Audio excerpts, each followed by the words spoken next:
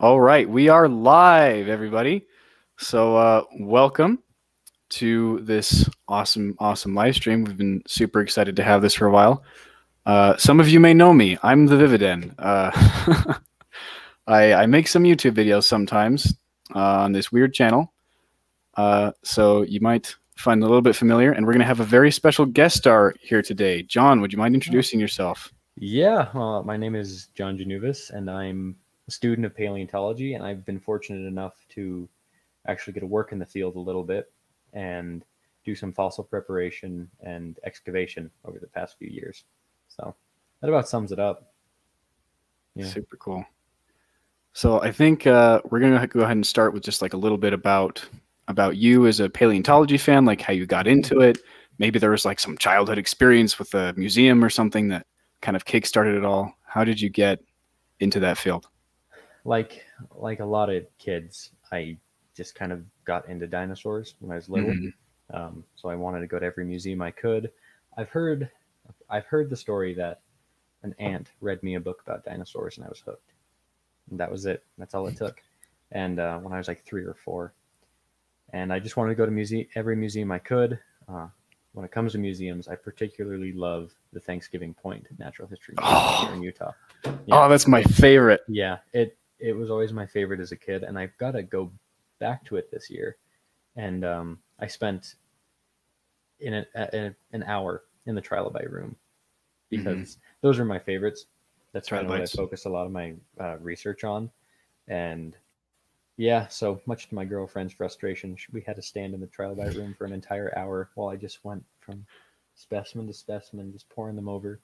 And yeah, but that's a really cool museum if you're ever up in the Salt Lake area. It's kind of unique as natural history museums go, and really the layout is awesome. And it's fantastic. Yeah, for anyone in the chat, I guess, who wants to go out there, it's really cool.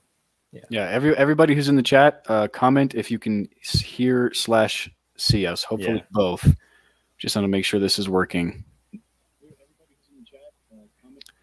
Okay, yeah, that's honestly probably my favorite museum I've ever been to. Yeah, it's just, I'm glad to hear that. Yeah, not a lot of people have actually been to it when it comes to the big paleontology museums. So it's the nostalgia by itself is incredible in that place. I love the models when you walk in and there's just this huge Quetzalcoatlus like right above your head. Yep. The Torvosaurus right there growling at you. They got rid of the Torvosaurus. What? It's a Gorgosaurus now. Oh, really? Yeah, it's all casts. I think it's one of I think they're all Gaston casts, and it's a really, I can't remember the name of it, but it's a Gorgosaurus with a lot of pathologies, lots of healed, broken. Oh, interesting.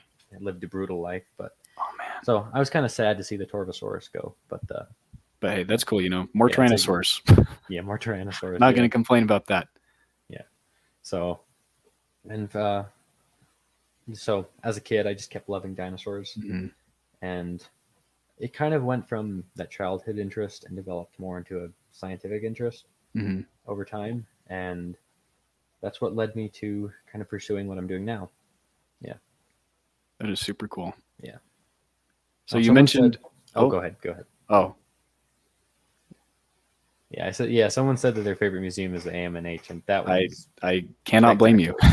Yeah, I've only been able to go. I've never been. I want to go so bad. It is. There's so much to see. You could spend days and days and days in there. It's too much almost. Oh man, just make it a sleepover. I wish they had like a connected hotel or something because they could use it. Maybe they do. I don't know. That would be so cool. Yeah, it's a spectacular museum. So looks like we're experiencing some mild static there. On my side, or I'm not sure where it's coming from. Do you hear it? I don't. Oh, okay, it's gone. Maybe it's coming from me. Okay, looks like we're good.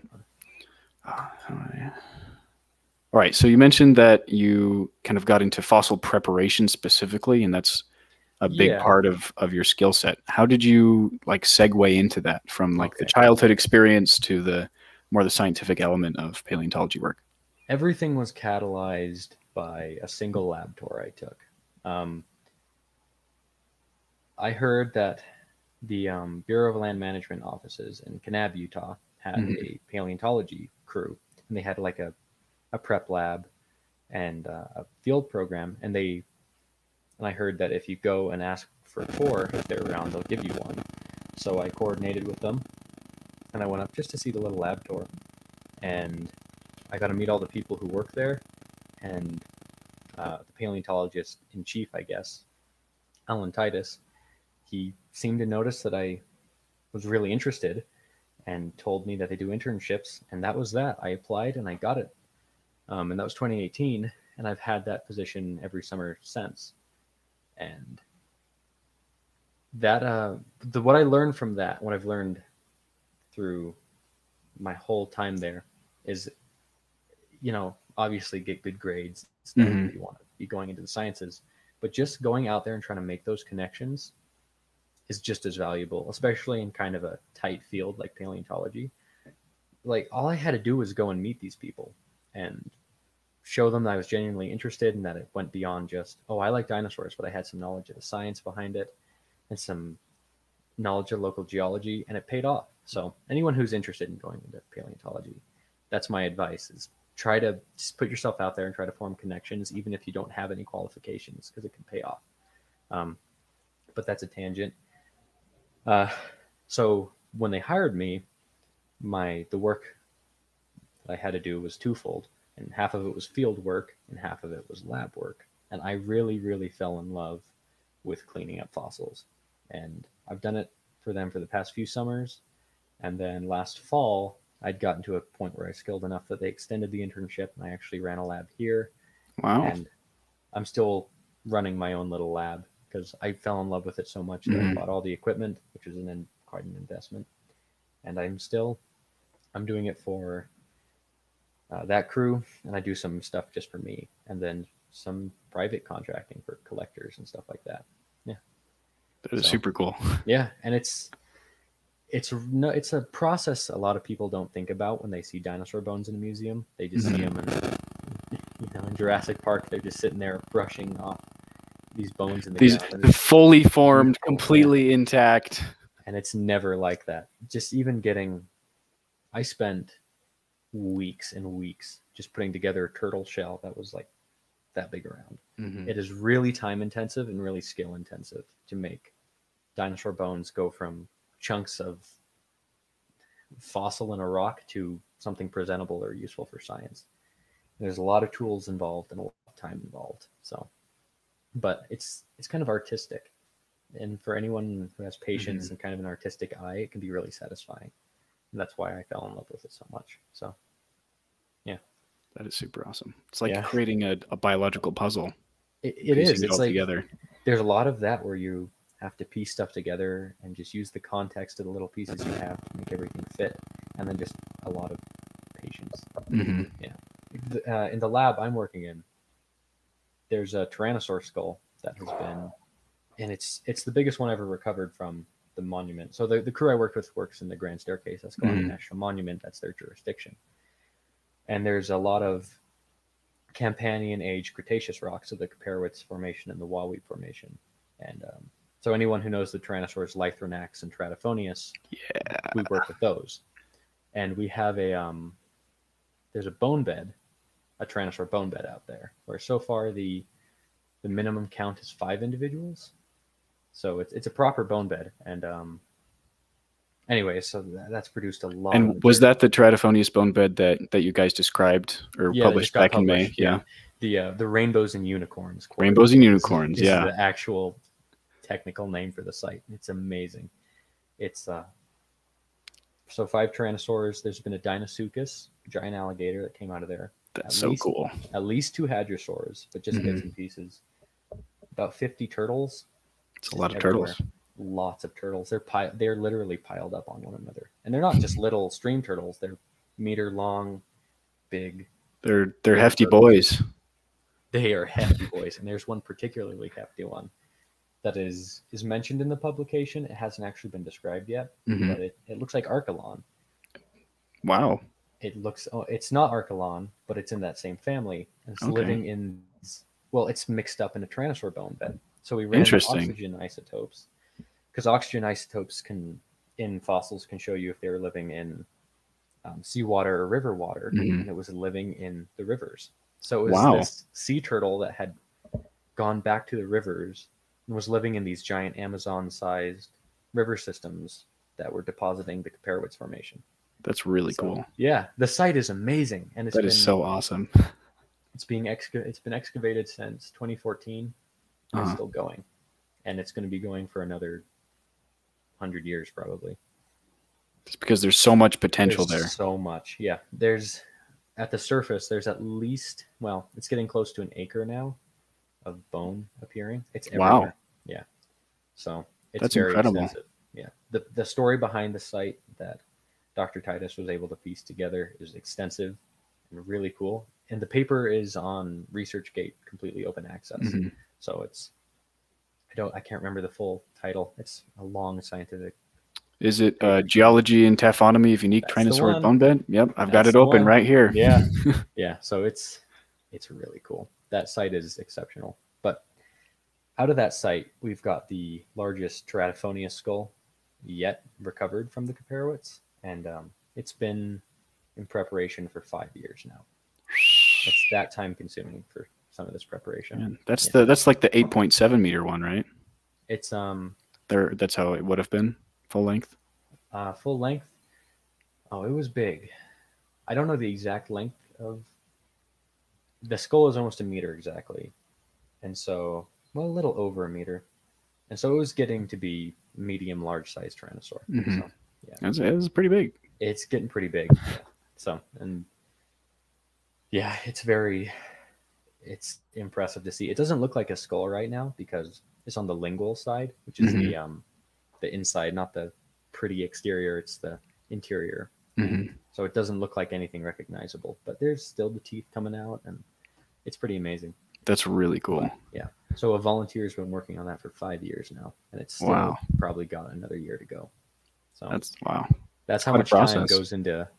I mean, he's there once or twice a week, but still, it's really time consuming to get these fossils prepared. So.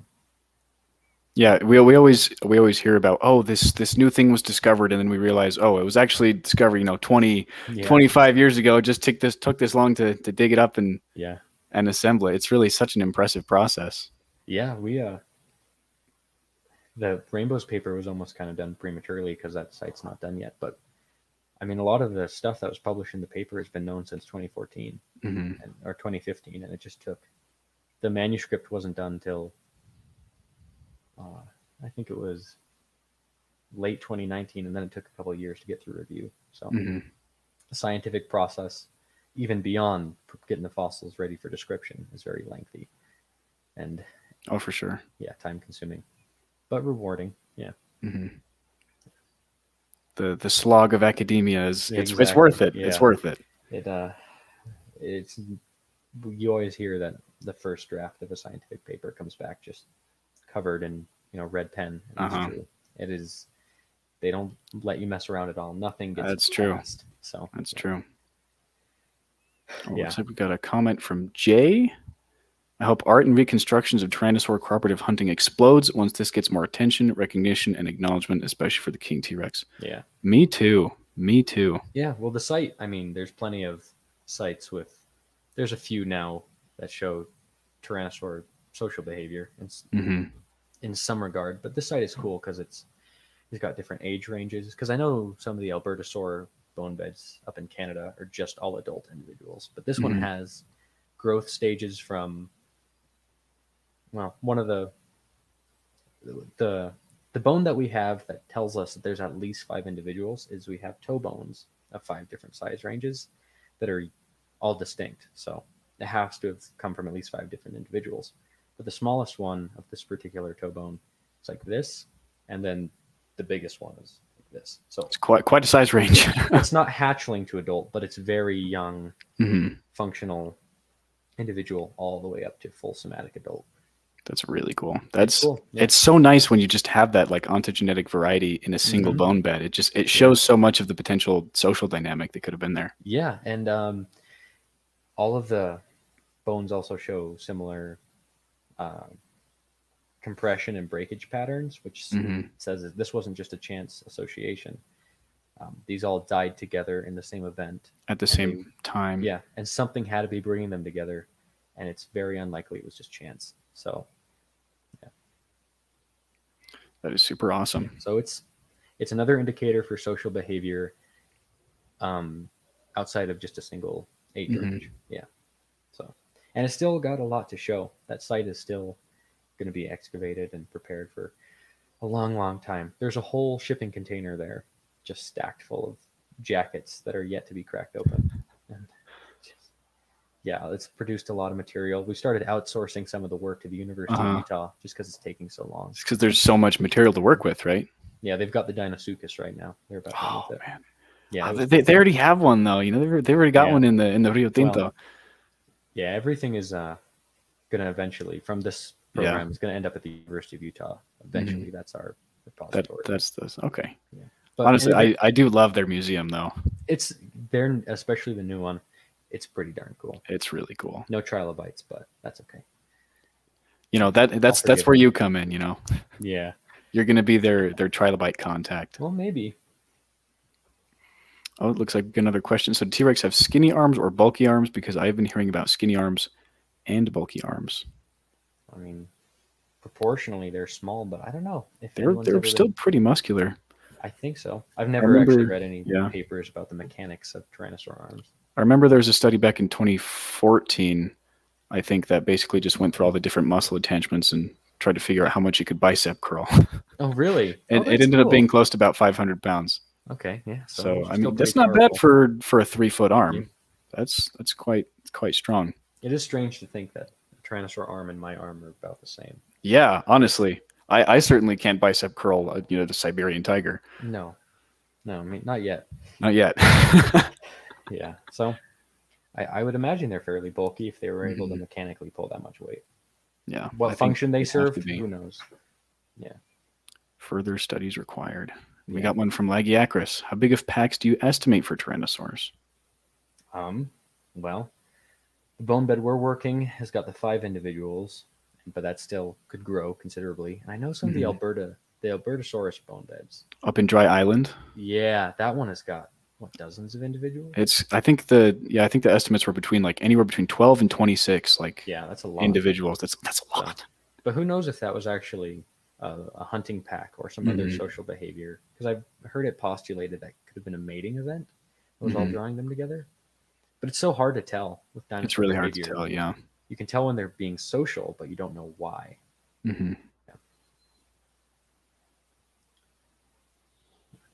Oh, this is a hard one to answer. I've had this discussion with some of the people I work with.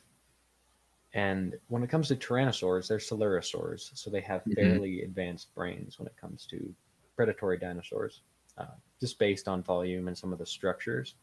Because when you look at an Allosaurus or a Giganotosaurus brain, they look like lizard brains.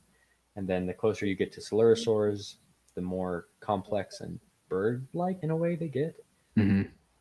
So it's hard to tell exactly. Well, from what I've heard in discussions, it's really hard to gauge intelligence just from brain volume, because especially when it comes to birds, they have really high neural densities.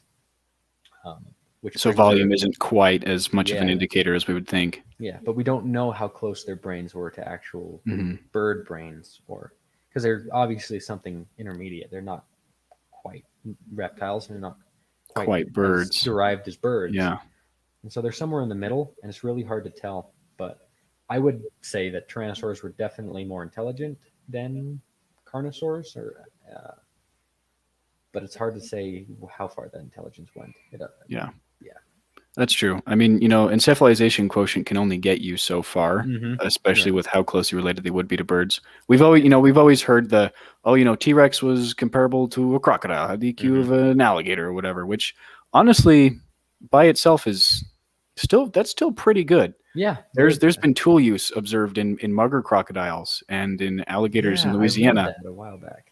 Back in 2013, that was incredible. They will hunt down specific types of sticks and build traps for birds during the mating season and I attack them. That far. They will come out from under the water and build rafts to lure the birds in, since they're building the nests with those types of sticks during the mating season. Yeah, that's pretty smart. Yeah, that's frighteningly smart. It's frighteningly smart, especially because we often culturally we have this kind of perception as, you know, this is just because we're biased mammals of reptiles as just being very slow, kind of dull-witted, and really that's not true.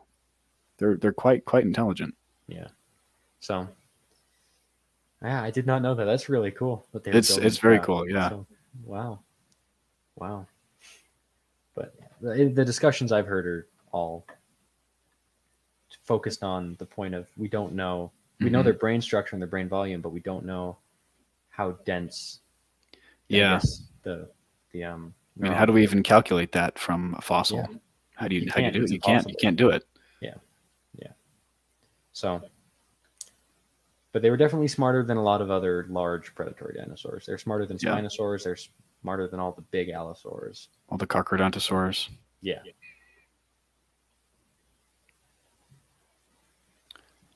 All right, we got another one. Does pack size vary depending on genus, I'm guessing?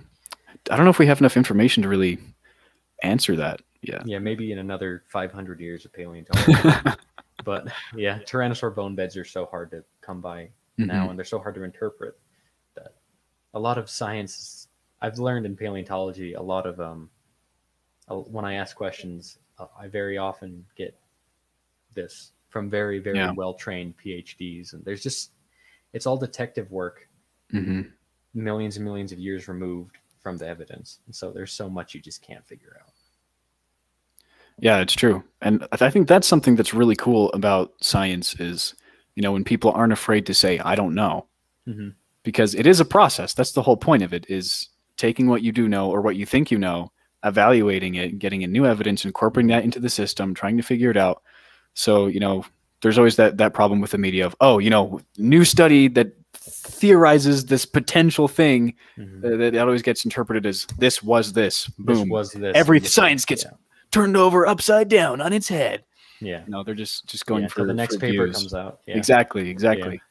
But it's a much slower process. Science is an inherently slow and deliberate process, which it should be. You know, that's the best way to incorporate information and to analyze what you have access to. Yeah. So you know more about their social structure rather than just them being in packs or solo hunters or a pair of two mates. When it comes to the social structures, it looks like they, at least from our bone bed, the rainbows and unicorns bone bed, it looks like maybe a family, maybe it's because you have a whole growth range, but it might also just be a chance that they're just working together as they've kind of ran into each other and formed a pack that's completely associated from genetics.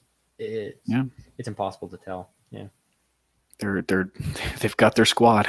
Yeah, they've got a squad somehow. We just don't know how. If it's familial or if it's just forced together, kind of Hunger Games style, kind of hard to tell.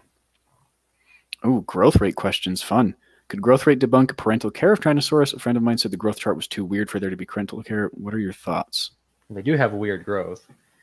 Because they have that really slender form for the first few years, and they just shoot up to these big, bulky things. And when it comes to the ecology, it means that the young ones were probably faster and hunting completely different prey from the adults. And I've heard it postulated that that's why there's almost no other big theropods around once the Tyrannosaurs roll into North America, because the range of morphologies they occupy throughout ontogeny is enough to fill in the whole predator ecosystem. The young ones are chasing the really fast, smaller stuff, and the big adults are just eating whatever they want. The big Teratophoneus, the big ceratopsids, they probably can't keep up with the ornithomimosaurs anymore. But it could, it would make pack hunting more difficult, because the young ones would have a hard time going after the same things the adults are going after. It's true, yeah. So they might have just been hanging around.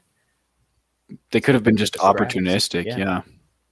Which, you know, makes sense. That's very energy efficient. Yeah. That's a really interesting point, because I don't know if that's ever been extensively considered, especially with the site I worked at. Yeah, that's very interesting. Yeah, we're getting some solid questions. Yeah, really cool questions, yeah. Oh, here's another good one. Do you believe, both of you, that comparatively speaking as a genus, Tyrannosaurs were the most successful predatory dinosaurs? By the way, thanks for answering this smarter than I realized. I guess that, what do you mean by successful is my question. They did do very well, especially in the late Cretaceous. They kind of took all of North America by storm, and the story there might get more interesting. This is just a little teaser of some research I've heard recently. Big Tyrannosaurs might not have come from Asia. There might have been a back and forth interchange for several million years, going back further than the Companion. So interesting. Yeah, that story might get more complicated because it looks that way with the Ankylosaurs, and some of the morphologies in the Tyrannosaurs kind of look like, oh, this trait evolved here, and then it shows up in Asia, and then a trait shows up there later, and then it shows up. And then it switches back. It's still tentative. Interesting. But it's being discussed. So that's just a tangent. But yeah, I don't know if they were I think if they kept having time, the Tyrannosaurs would have continued to be very successful. They just were able to take over such a large range of the ecosystem. They filled so many predatory niches. Yeah, they were very successful. But I mean, the Ceratosaurs had been around, like fully developed. Ceratosaurs showed up in the Middle Jurassic, and they persisted all the way to the Maastrichtian, to the KPG boundary, and so it's hard to quantify success. Yeah. Successful. Yeah. I mean, you could talk about like population dynamics with that study that just came out, the 2.5 billion T-Rexes that would have lived. But you can also talk about geographic range. You can talk about lifestyle. You know, did they have fast food? You know. Yeah. Yeah. How sophisticated was this type of success? Yeah. Well, they had they had a lot of the northern hemisphere under control, but the south was still completely dominated by the Carcharodontosaurs. Carcharodontosaurs. It's been really interesting. They must have started interacting in the late Cretaceous when you get the land bridges showing up between North and South America and the Titanosaur interchanges. But that might be a different story too, because another thing I've heard that is unpublished and just kind of whispered is Titanosaurs completely disappeared throughout most of the Cretaceous in North America. They're in the Albian and the Aptian in the early Cretaceous, and then they vanish, and then they show back up in the Maastrichtian with Alamosaurus. And there's just nothing except for one vertebra smack in the middle. I've heard there's one vertebra that's been found that might turn the whole idea that Alamosaurus came from South America. They might have just been going somewhere where they weren't being fossilized, because the Middle and Late Cretaceous parts of it were really, really, really hot. And they might have just gone up into the highlands and removed themselves from the fossil record. So that's still a really interesting story. That is. Yeah. I'm gonna have to keep tabs on that. That's really cool. Yeah. It hasn't been published yet, but that's out there. It's a floating idea to keep tabs on. Yeah. It's really, I think it's one of the most interesting little Cretaceous ecology mysteries that's still going on. So. Especially, just like you said, if they take themselves out of the fossil record, taphonomy just kills us every time. Yeah, all the bones would be turned to powder before they get to a place where they could be fossilized. So, yeah, that's the rough. That's the rough of it. Yeah, we'll never know what was living in the highlands when the dinosaurs were alive, and that's sad. That is very sad. Yeah. Could have been a bunch of Scottish dinosaurs, you know. Yeah, with kilts and up in the highlands. Yeah, we got no idea. There might have been mammals up there even taking over that ecosystem. Who knows? Who knows? Yeah, no way to know. Oh, this is an interesting question. Would there be possibilities of cannibalism between Tyrannosaurus from one pack to kill one another from another pack, if necessary, to feed their young/friends? I don't see why not.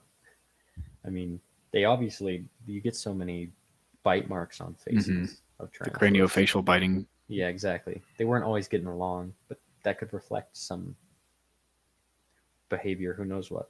I don't know if there's actually been any Tyrannosaur fossils with definitive cannibalism markings, like post-mortem bites from other Tyrannosaurs. I don't know. I don't know either. You know, I'm gonna write that down. I'm gonna have to look that up later, because I feel like I've heard about it. Me too. But just hearsay isn't enough to build a thesis. Yeah. I know that the Abelosaurs were doing it, but I don't know about the Tyrannosaurs. That could be a fun topic for a future video, in all honesty. Yeah, that would be really cool. Tyrannosaur cannibalism. All right. Oh, we got another Titanosaur question. Do you think southern population of Tyrannosaurs would have had slightly different tactics than the northern population, since the southern population coexisted with Alamosaurus? Maybe. They all look the same. There is some argument for speciation, but that's still even within the Hell Creek itself. So I don't know. They might have just been so bulky and generalized. The big Tyrannosaurs didn't appear to be specialized at all. That they probably saw the big Titanosaurs and just went, well, we'll try that out. Yeah. We'll give that a shot. Try the samples. Yeah, but before T-Rex shows up, there are different morphologies in Tyrannosaurs in the north and the south. Because the further north you go, the ceratopsids change, the hadrosaurs change, and up north there's a lot more of the Albertosaurus, Gorgosaurus, these skinnier, more slender Tyrannosaurs. And then down south in Utah, we've only got stuff like Lythronax and Teratophoneus, which already look like a T-Rex. They're really bulky. They're these big bruiser, robust. Yeah. Bruiser. Yeah, that's a good term for it. I heard that somewhere, and it's always stuck with me. But there's something there that was driving two different morphologies in the Tyrannosaurs. But when T-Rex kind of got its heels in and just took over the whole from strictly North America, that dynamic seems to have disappeared. Yeah, I mean, that makes sense. You know, an animal like T-Rex just kind of changes everything around it. Yeah, it was a whole, ecological turnover when it showed up. Yeah, whole new ball game. Yeah, whole new ball game. We got a convergent evolution question. Love those.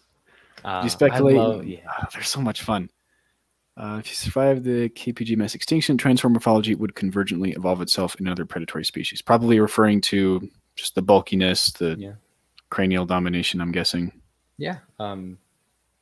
Maybe if the same prey showed up, like if the ceratopsids came to dominate in the southern hemisphere and the hadrosaurs just kind of got more widespread, then if all the big carnosaurs survived the interchange with the tyrannosaurs, they might have started to take on the same. I don't know how that would have gone. Just imagining that just gives me chills a little bit. How cool that would be. If it's true that there was a land bridge allowing titanosaurs through, I bet it happened where you had big tyrannosaurs, button heads with the Carcharodontosaurs. And that would have been interesting. That would have been really, really cool. Yeah. But I can see convergent evolution happening. Yeah. Certainly makes sense. I mean, if it happened, that sort of bow plan happened multiple times within Tyrannosaurs, I don't see why it wouldn't happen within another theropod group that was dealing with similar prey. I mean, they're already kind of going the same way. Get gigantic, get huge skulls.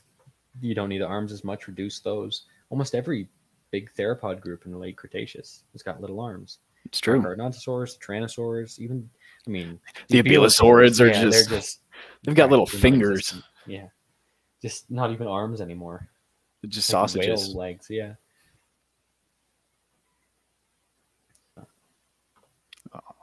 So this is, I guess, less of a question, just more of a paleontological appreciation moment.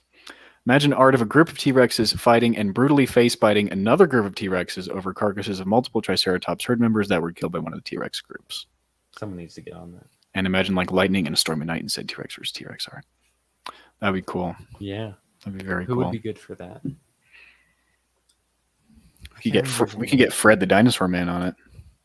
Is that a paleo artist you have on the call? Oh, his stuff is fantastic. Oh, cool. I like to see the new paleo artist showing up. There's so many well-established names, but it's fun when new people show up. It is cool. It's very cool.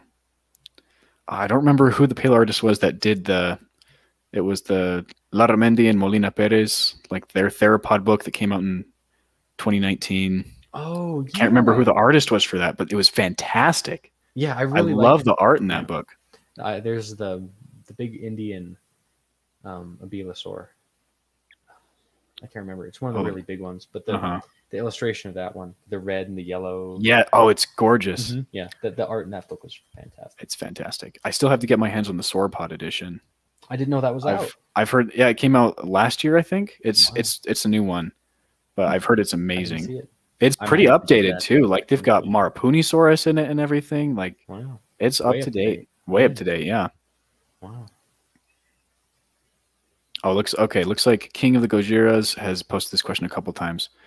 How suggestive of a wolf-like pack structure is the presence of multiple individuals of multiple ages and sizes? For example, rainbow unicorn site. Again, it's really hard to tell because, well, I don't know much about wolf pack structure, so I don't. Yeah, neither do I. Yeah, I don't really know if I can compare. Do you mean like an alpha and omega kind of, as far as social dominance goes? That would be really interesting to theorize about. I don't know if that's even reflected in any. Well, there's not many social, even bird groups. I don't know. I can't think of any bird groups that do anything like that. No, I know there's a few hawks that hunt in like trios or pairs. Mm-hmm. Yeah, it's really hard to tell. There's some social structure probably going on. Something. We just don't know what. Something in some capacity. Yeah, in some capacity they were living together. Take the to see right size to be able to attack and kill juvenile Tarbosaurs.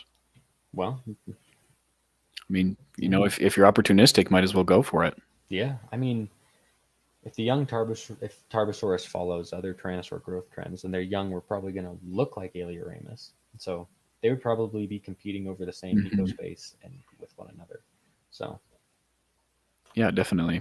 Yeah, it's interesting that the Aeolioramids never show up in North America.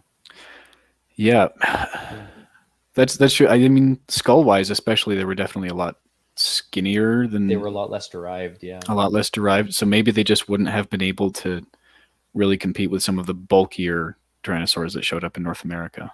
I've heard it speculated that Albertosaurus and Gorgosaurus were derived Aeolioramids. They were a different lineage outside of the kind of T.rex lineage, but I don't know if anyone's actually done the phylogeny for that. Right? Yeah. So I've heard it speculated. There's a lot of speculations when it comes to Tyrannosaurs because everyone likes Tyrannosaurs. Because everybody likes Tyrannosaurs. I don't know anybody who doesn't. Oh, if Jurassic Park were real, I know this is gonna be really nerdy, but stay with me. What would you want as the perfect Tyrannosaur species to come back to life? Let's say as a first try. So assuming that everything is perfectly successful. I mean, how can I say anything other than T-Rex? Yeah, T-Rex is. Well, let's say T-Rex is a given by Jurassic Park rules. So what would be the second? Yeah, I love Lythornax so much. Lythornax is cool. So cool. Yeah. It's so sleek. It's like there's some people arguing about what its morphology really was because the skull was fairly crushed. Oh yeah. I've actually got to go to the original quarry that it came out of. And but that doesn't, that doesn't have anything to do with the actual specimen. But it was Lythornax is cool, and it has a really cool. It's cool how derived it is, and bulky and advanced looking it is, despite being so young. Compared to it's like a T-Rex in miniature. Just somebody took a shrink ray and just a lot like T-Rex. It's very similar. It might have been a predecessor to Tarbosaurus, maybe. Oh, that'd be interesting. Yeah. It looks like just Joshua. I'm partial to Daspletosaurus, but that's just me. That's a solid pick. I mean, Daspletosaurus is awesome. Yeah. Super cool. I don't know why I like it so much, but it's just so likable. It is. It's very charismatic. Yeah. So is the 0.95 to 0.99 specific gravity only for megatheropods or all theropods? So my recollection, this is from Larramendi et al. 2020, where he and Gregory S. Paul and a bunch of other guys got together and recalculated specific gravity for theropods. Remembering off the top of my head, I don't remember a whole lot of small theropods being covered in this study. There definitely were a bunch that weren't megatheropods. They were below the 5,000 kilogram mark. But I would have to look back at the paper to look at everything that they covered. But most of them were not megatheropods that they covered. I find it weird that Albertosaurus went extinct around the same time Tyrannosaurus appeared, which is weird in my opinion. Yeah, it probably got pushed out of its niche by the juveniles. Yeah. Maybe. Juveniles protected by adults, possibly. Yeah. When you've got that muscle backing you up, Yeah, they were obviously hanging out with the adults. If so, Tyrannosaurus is pretty much the perfect Tyrannosaur. It is. It's perfect. It is. Yeah. Just everything about it. I've heard just people. I'm sure people know this, but there's an argument that there's 3 different species of T-Rex, not just T-Rex, matching kind of the 3 different Localities. well, it's no, it's the same locality, it's just time. So you get the whole progression from like Stygimoloch to Dracorex to Pachycephalosaurus, and that doesn't look to just be ontogenetic. It looks like those were distinct species throughout time. That's actually drift. Yeah. And it looks like there might have been 3 morphotypes of T-Rex matching those 3 bands. Interesting. Yeah. I hear a lot of hearsay and speculation in some of the Tyrannosaur researchers I've got to know, and I obviously can't even engage in their conversations. I would just sit back and at the campfire and with some popcorn. Wow, that's interesting. Yeah, it was always it was cool to hear all these whisperings of stuff that's not on the internet, not really published. Very cool. But there's kind of a behind the scenes look. There's a lot of really cool research coming about Tyrannosaurs. Yeah. Oh, I'm so excited. Yeah, I wonder, would there be enough of a skeletal difference between those individuals to justify 3 different species? It's almost all in the skulls. There seems to be 3 different morphotypes of the T-Rex skull, and it has to do with some of the bosses and horns around the eyes. And there is kind of 3 groupings you can force them into. I don't know if anyone's collaborated the 3 groupings with time periods, or that would be interesting to cross-reference. Yeah, there's a lot of cool stuff that needs to be cross-referenced. Yeah, because remember Jack Horner was talking about like Tyrannosaurus X a while back. I don't know if that went anywhere. I think it's connected to those. Someone mentioned Ceratopsipes. Oh, I missed the comment. Where'd it go? Oh yeah, right here. Yeah. This is off topic. Yeah, I mean, I don't see why not. Yeah, isn't that the giant footprint? That sounds familiar. Yeah, the giant ceratopsian footprint. Yeah, I've heard whisperings that there's a Ceratopsipes print that suggests a colossal, something like 18 tons or something. Yeah, it was ridiculous. Absurd. Yeah, sauropod sized ceratopsian. Yeah, I've seen that's one of those fun paleontology things I've seen bouncing around, but no one has ever seemed to actually pursue it. Yeah, I'll look into that. Hopefully, it doesn't end up like Bruhathchaeosaurus. Yeah, just another big fish story. Big fish getting lost in a drawer. Yeah, Amphicolius. Yeah, that would be really fun to look into, though. Yeah.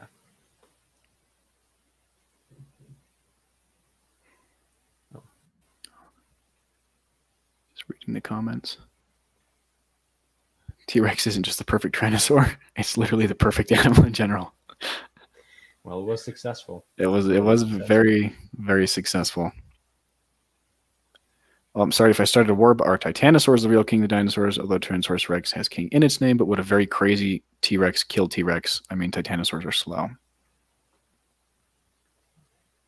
I mean, Titanosaurs, when it comes to, if you're judging king by mass, yeah, they win. Yeah, definitely. Because they're fighting with the whales for the largest animals ever. But yeah, Titanosaurs are pretty spectacular. I want to know how they maintain that size. So consistently. The amount of food that they would, especially when you look in the Morrison, where you've got like a dozen different sauropods. I mean, those are partitioned in time, but still, at any given time, you've got 4 or 5 big, really big sauropods, all fighting for resources in a semi-arid environment. I don't know how they were all surviving and getting that big. Yeah, even just ecologically. Yeah, that's crazy. Yeah, because the Morrison had enough food to sustain a diverse ecosystem for half the year, and then it had a dry period. Maybe they were going elsewhere, but it's just amazing that they were able to maintain that biomass. And I've heard people, once again, speculation behind closed doors, but there's some ideas that big sauropods might have gone through different kind of, I forget the term, but might have fluctuated between like mesotherm, endotherm, ectotherm, where they might have spent their younger years more warm-blooded, I guess, just eating as much as they can, accumulating biomass. And once they get super big, they shut down and go more cold-blooded and just rely on gigantothermy. Exactly, on gigantothermy to kind of maintain themselves, at least their body heat, and then just maintaining the size through eating. But yeah, there's some. They had to have some interesting evolutionary development to be able to get that big and be on land and share ecosystems with other big sauropods.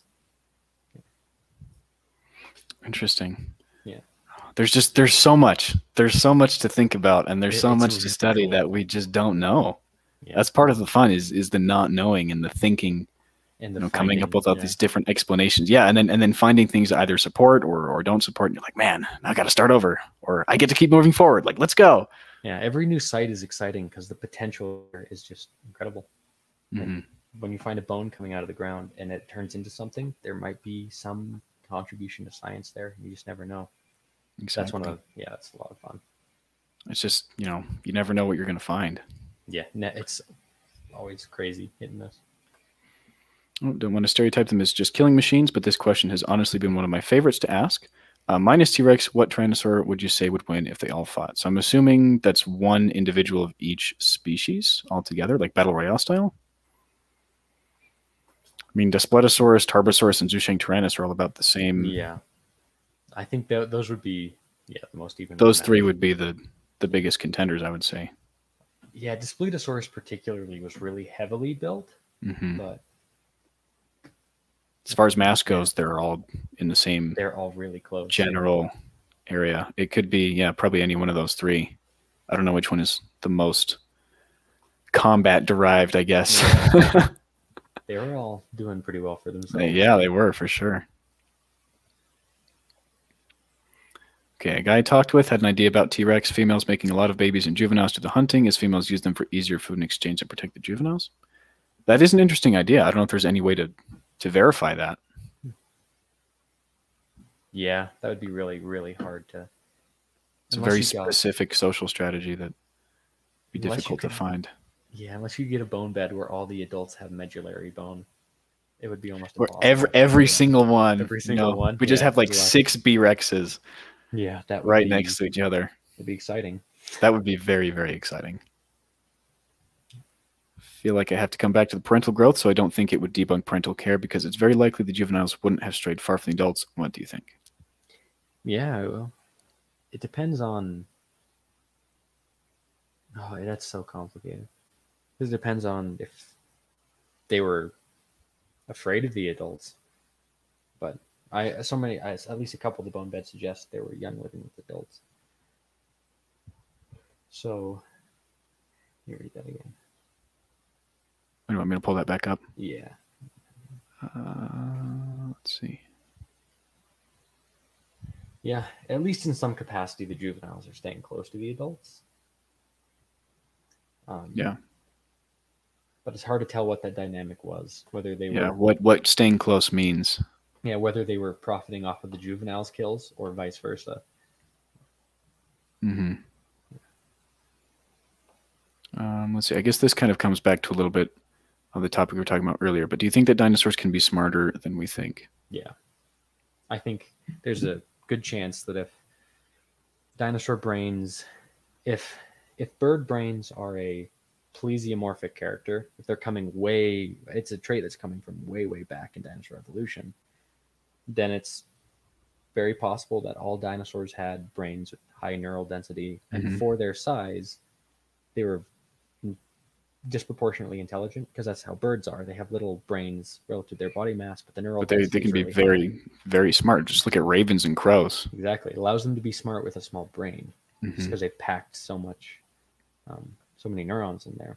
And so if dinosaurs were doing the same thing, yeah, they were definitely smarter than we are giving them credit for just their brain volume. Yeah. And honestly, I feel like humans in general kind of have a tendency to underestimate the intellectual capacity of animals. Yeah, absolutely. I didn't even know that crocodiles could build traps. I know it's incredible. I think it's only been observed in the mugger crocodiles and in American crocodiles in like Louisiana and Texas. Wow. I got to read about that. That's so cool.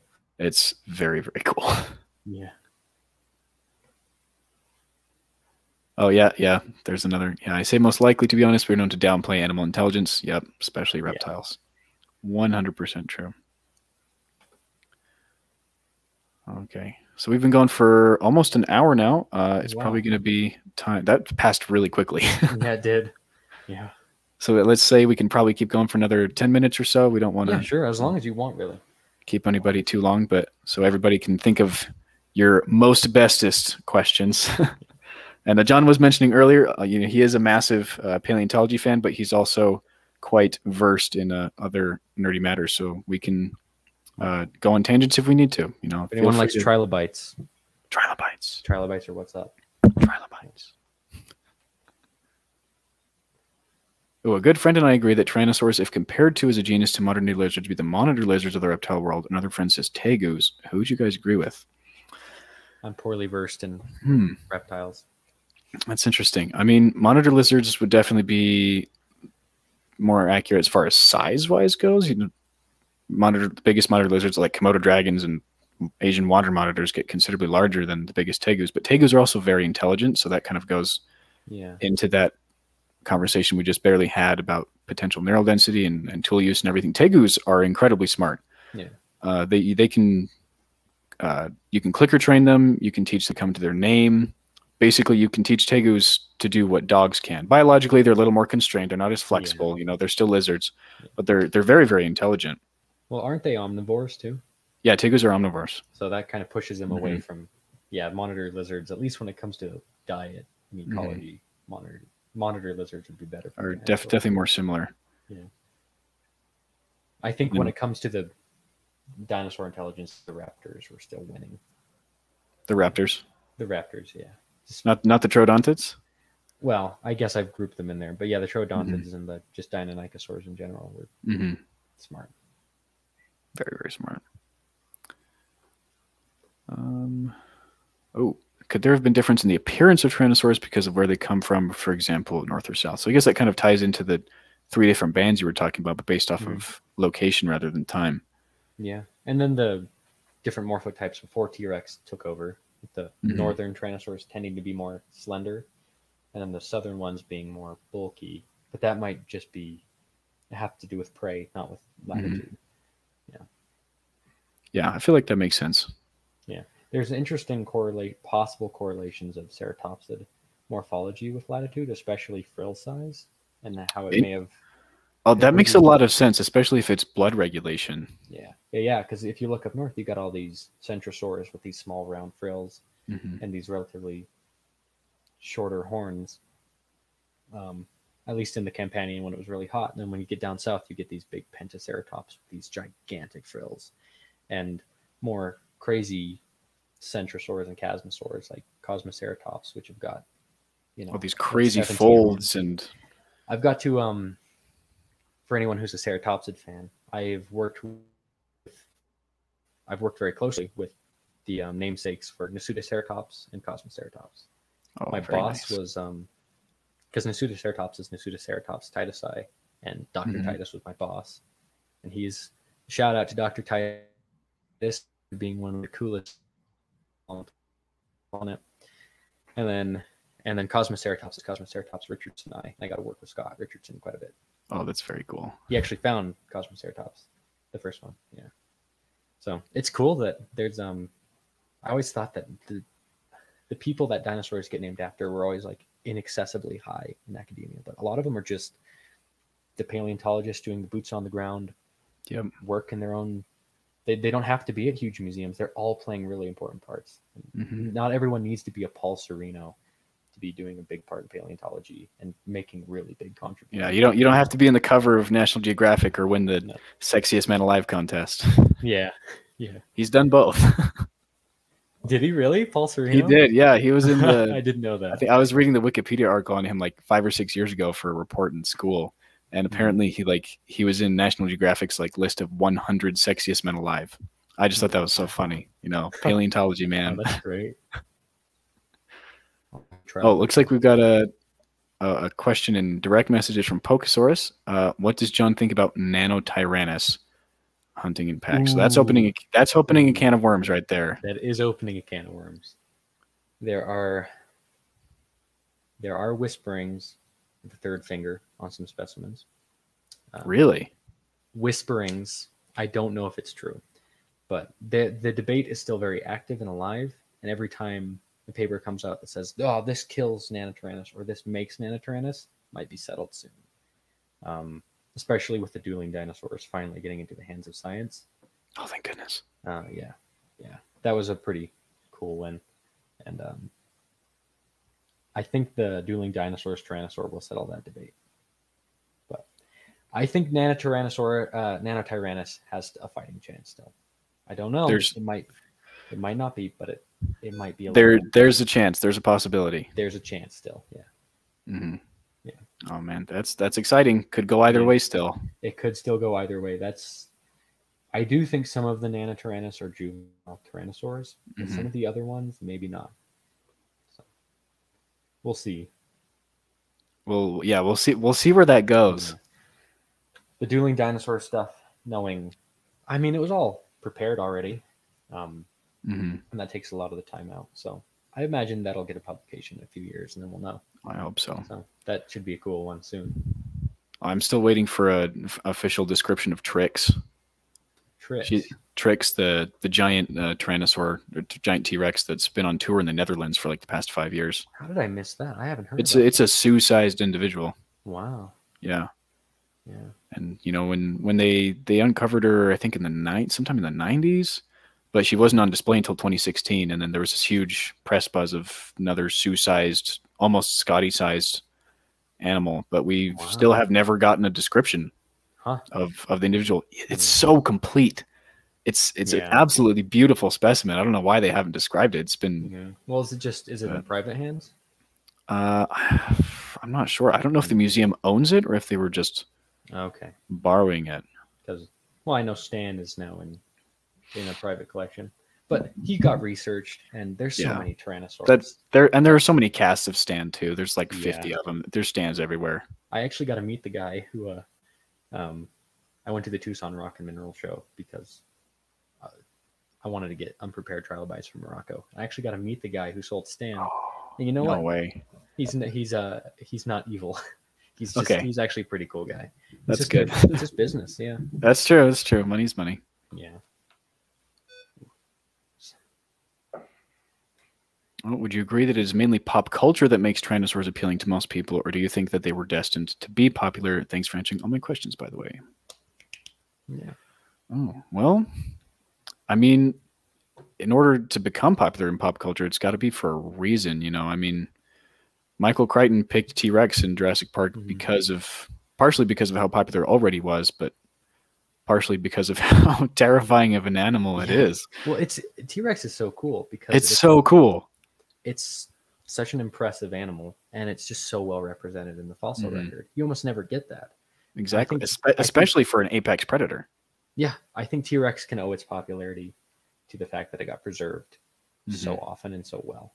And I think if there were, Giganotosaurus all over South America, and that being found for decades, and with that level of preservation, they would have won. But I guess North America got researched first. T-Rex was really well represented in the fossil record, so it wins the popularity. It just has that, yeah. And then there's just so much that T-Rex does well. It's not only arguably the most massive theropod by a considerable margin, but there was that intelligence bonus that it had as part of being so derived. There was its senses were incredible. I remember that study that Dr. Bacher came out with a few years ago about its hearing, how it had the same level of hearing as a snowy owl, basically. Whoa. Yeah. That was 2015, 2016, I want to say. I want to know how he's quantifying that. I'm going to write that down. Yeah. I don't know how you'd tell, but that's really... It's really cool. And then the sense of smell obviously was incredible. Yeah, olfactory nodes were absolutely gigantic. Great binocular vision and everything. So T-Rex is definitely more massive than Spinosaurus now. Did you see that they also Spinosaurus has been redone again?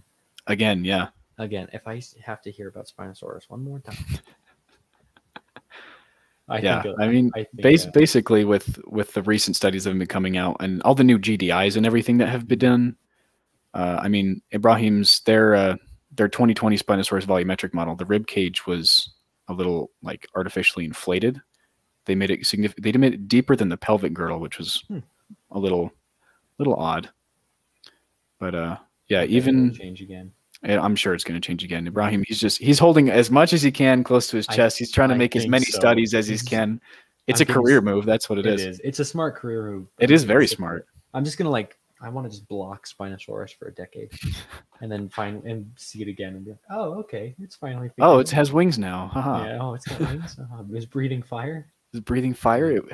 It was Encalagon the Black. Oh, man. I never made it through the Silmarillion. Oh, it's so good. It's definitely a different read for sure. Totally different vibe. Yeah. From Lord of the Rings or The Hobbit. The Hobbit, it's just very fun. It's a quick read. You pound that out in a couple hours. Lord of the Rings is much more dense. Silmarillion is like reading the Old Testament.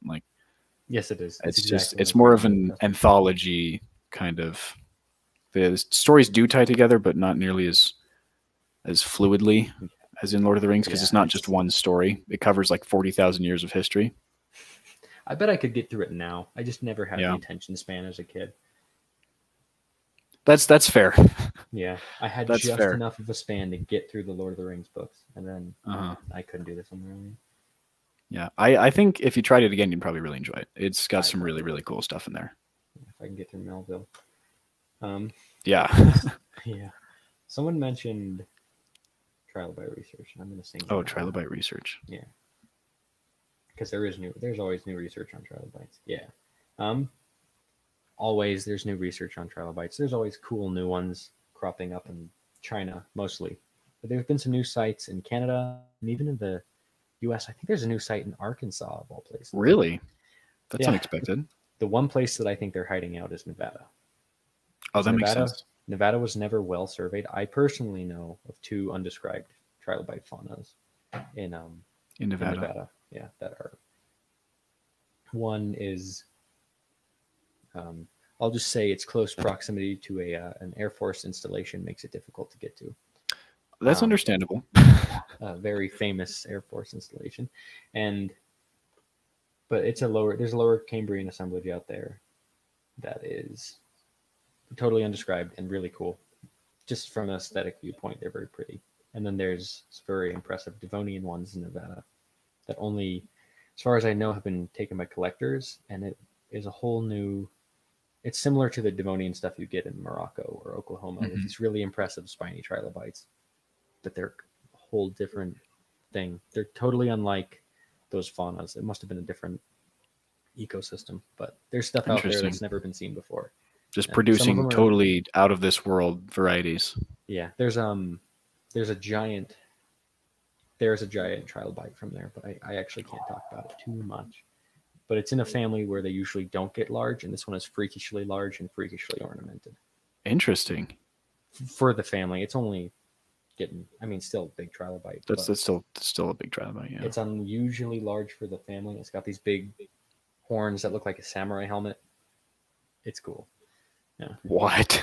Yeah, it looks exactly like a samurai helmet. That is so awesome.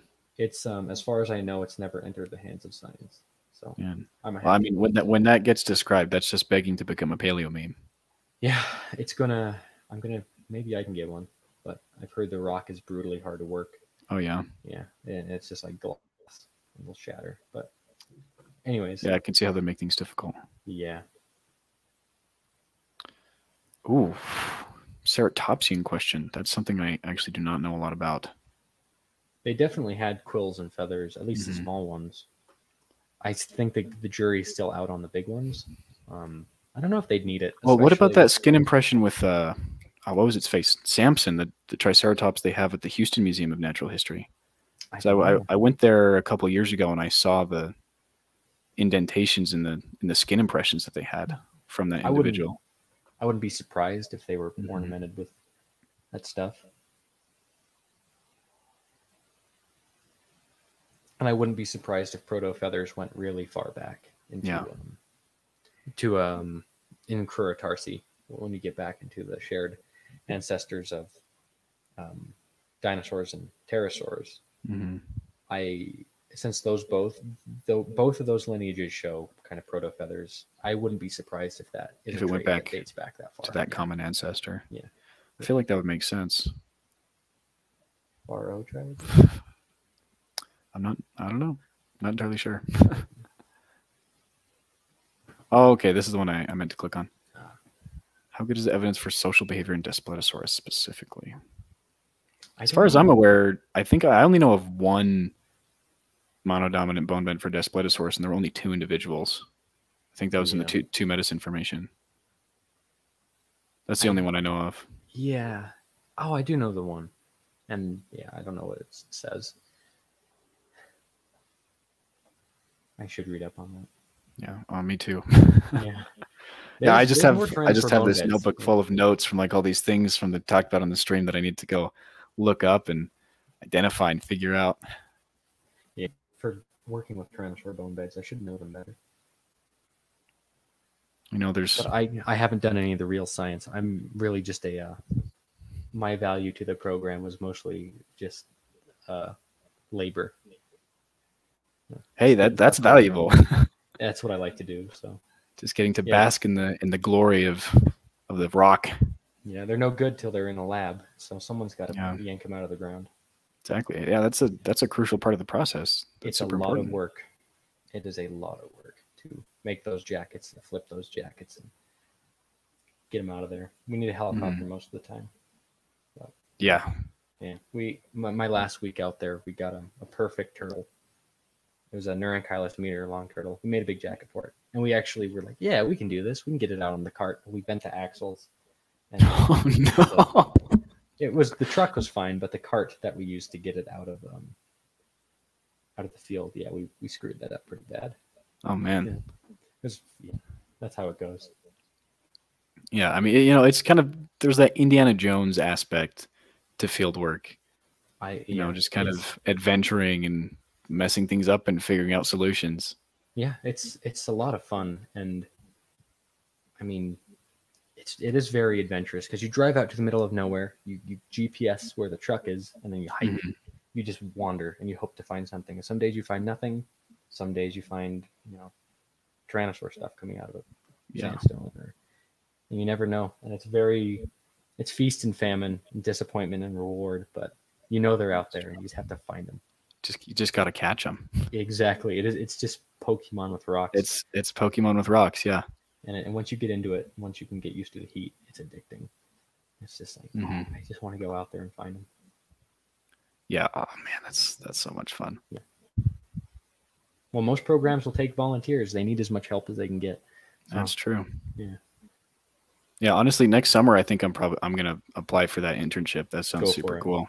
I think, especially with, you definitely know the stuff, and so you have a heads up. And I would encourage you to go meet them. And I think you got a pretty good chance. Yeah. This semester, I'm finally taking the paleontology class with Dr. Scheimer. With Grant? Yeah. Yeah. Yeah, I love Grant. So excited. Yeah, that's a really fun class. I'm hyped. Yeah. I might be the TA for that. I don't know. I think I'm supposed to be. Oh, that would be so much fun.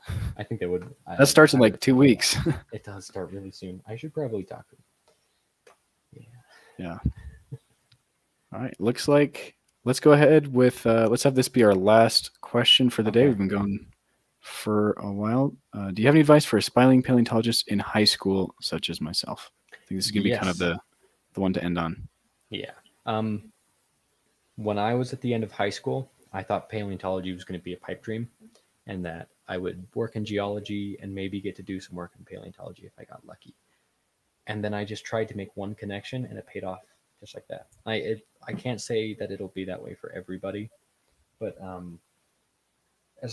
as long as you know your stuff, put yourself out there, and you're willing to do the work, because it is, I mean, so much of paleontology just looks so glamorous, but there is a lot of really hard physical work and really patient work involved with it. But as long as you're willing to do that, and you're willing to put yourself out there and maybe even volunteer for a little while, or just get to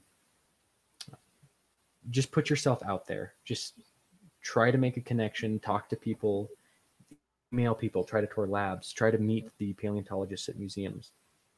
Just put yourself out there, even if you don't have perfect grades. I didn't. It really pays off to try, even just for a volunteer position or something. Once you have yourself out there and you're making those connections, that establishes everything. So yeah, just be willing to work hard and try to make those connections. My laptop might die before the stream ends, so I'll be like 10 seconds. Oh, I guess, I mean, it's fairly good timing as far as it goes. So yeah, honestly, this has been super fun stream, everybody. Thanks for coming. We've had a ton of people. I think our peak viewership was like more than 20. So that's super good for one of these streams. Yeah, looks like we've had some inspiring words. Oh, thanks. I'm considering becoming one. Thank you so much, man. Yes, it's interesting. Awesome. Yeah, looks like that was a really encouraging piece of advice. Lots of people are very excited about that. Yeah. If you even just go to conferences and talk to people, as long as you're willing to put yourself out there, it can pay off. Yeah. Heck yeah. Yeah. Sounds like a plan, everybody. Well, thank you everybody for coming. Thank you to our special guest star, John. That was super fun. I know I had a great time. Yeah, I'd love to come back. Yeah, we can totally do this again sometime. That'd be a party. Awesome. Cool.